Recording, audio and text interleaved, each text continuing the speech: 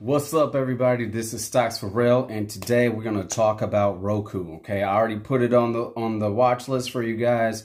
Let you know I was going to talk about it. I gave you some time so you can do your own due diligence because I can only make videos when I can make videos. So instead of waiting for me, I put it out there, and hopefully you did your own research. And this only adds to how you're feeling about the company and then how you're going to move. Okay, so first, I want to say that the video, I'm going to try my best to make them more structured.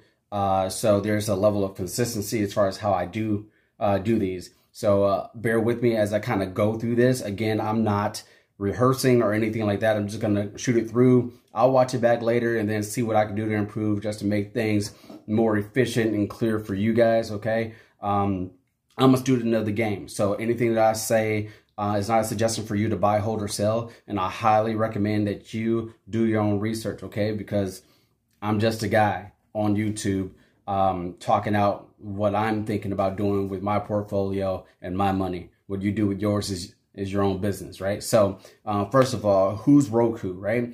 Roku is like the OG of streaming devices, okay? So they were established in 2002. They had these little boxes that you would go ahead and connect it to your TV, which would give you the ability to stream through the TV when streaming wasn't really an option back when these TVs start to come out, right?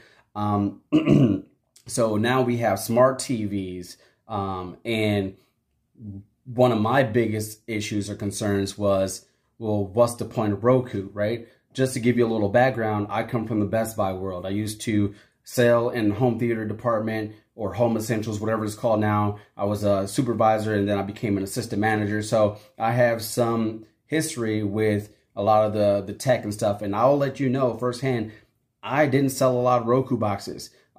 Despite us being trained on the product or whatever, I just didn't understand it because by that time, smart TVs were becoming more and more relevant and more common in the households. So I never seen the purpose, right?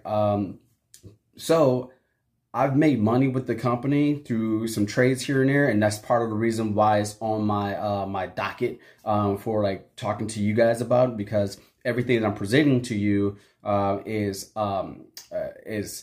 stocks that I've historically made money on. And I'm just kind of rounding back to see what makes sense now or not. So just so you know, get an idea of how I'm finding these stocks. I've had history with these stocks in the past. So anyway, so I never really understood the reason for Roku or the setup boxes,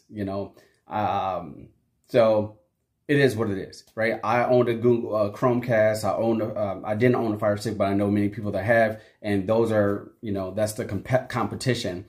So back then, I understand it gave you more streaming options and more content, but nowadays, I'm like, is it worth my time?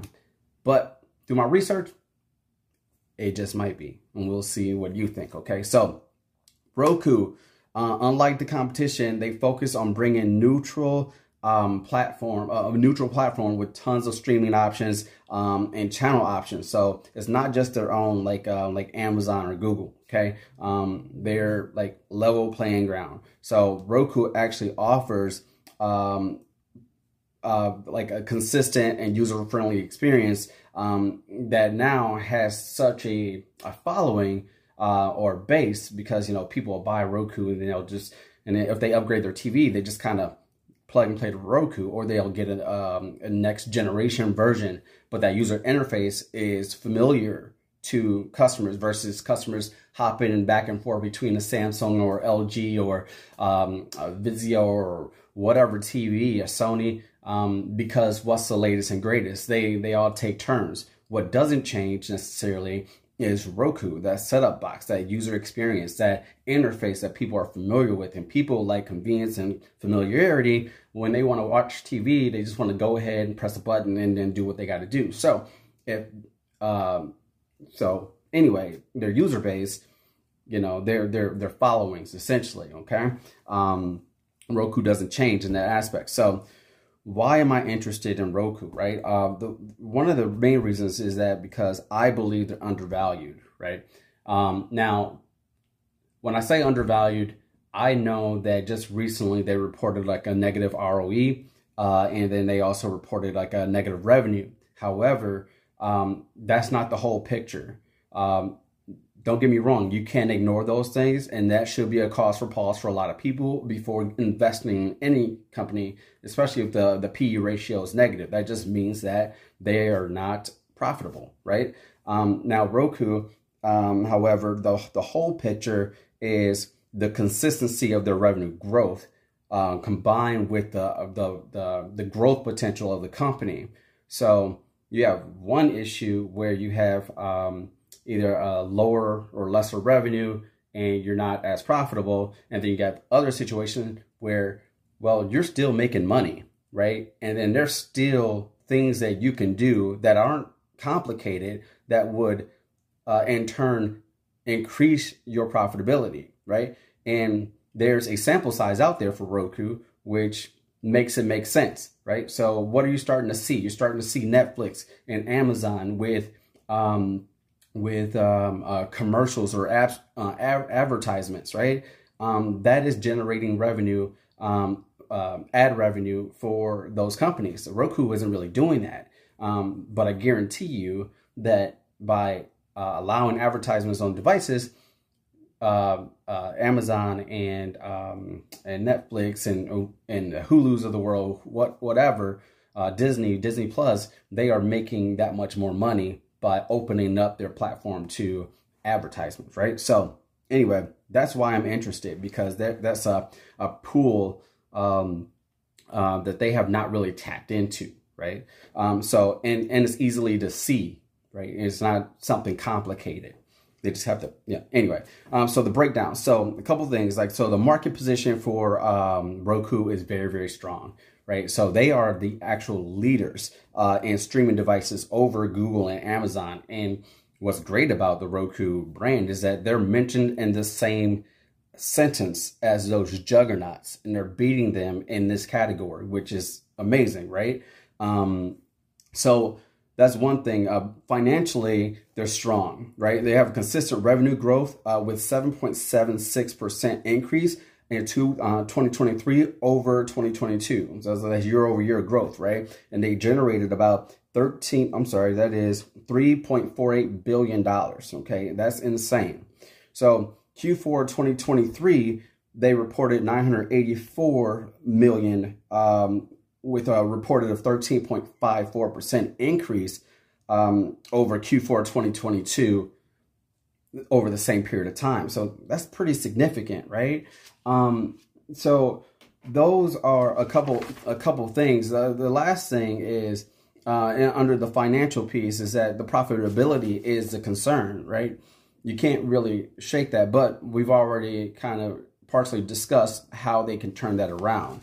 But it's the inconsistency. Sometimes they are, sometimes they're not, and then investors don't really like that. What's cool is that they do have a fair amount of free cash flow, which gives them that, that peace of mind, right? They have that flexibility to kind of sustain, right? Like they're not hurting, right, for anything. So that's good that they have a positive free cash flow. They just need to figure out the profitability piece, which I think is super simple. If they want to do it, they'll do it.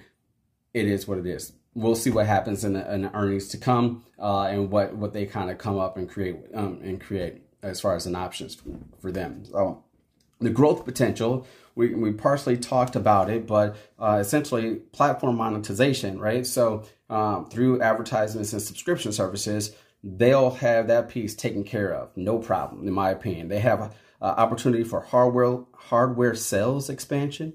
And then they also have opportunity for international growth with the Roku's potential to enter new markets like overseas or whatnot, and just expand on the user experience. So that's my take essentially on Roku. From a fundamental side of things, I didn't want to get too much into the numbers. You guys can look up the EPSs and things like that. I can say that well, I kind of covered a lot of what's important as far as the revenue and the profitability or lack thereof, and then just the overall year-over-year growth. I think those are essentially the essentials for this.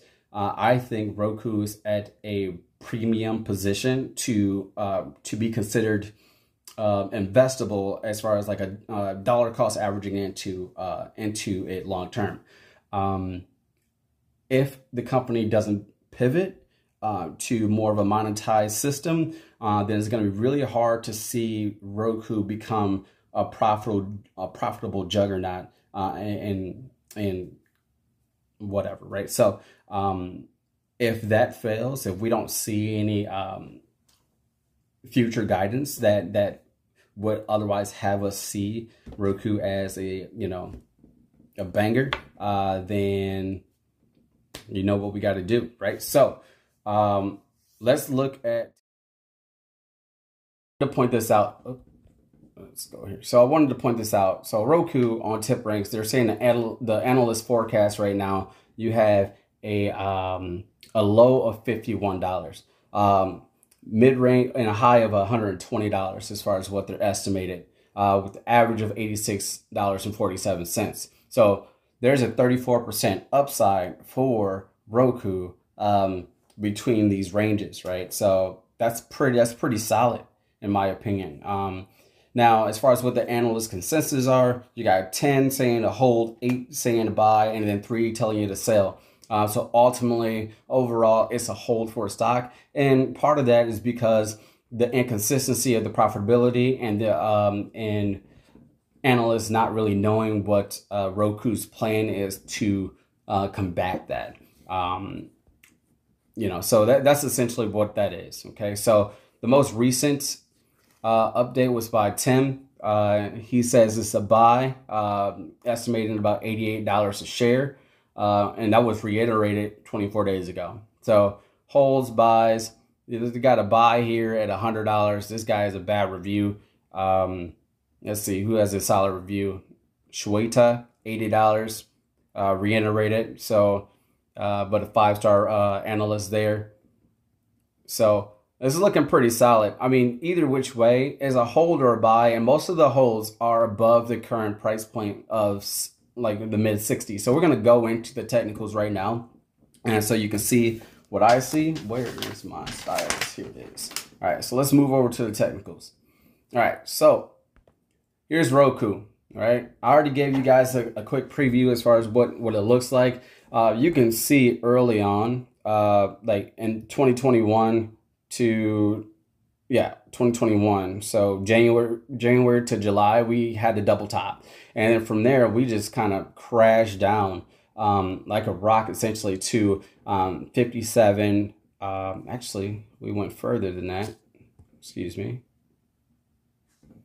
Looks like we went right around the $40 range. That's how far we fell. Okay, so we broke through a floor.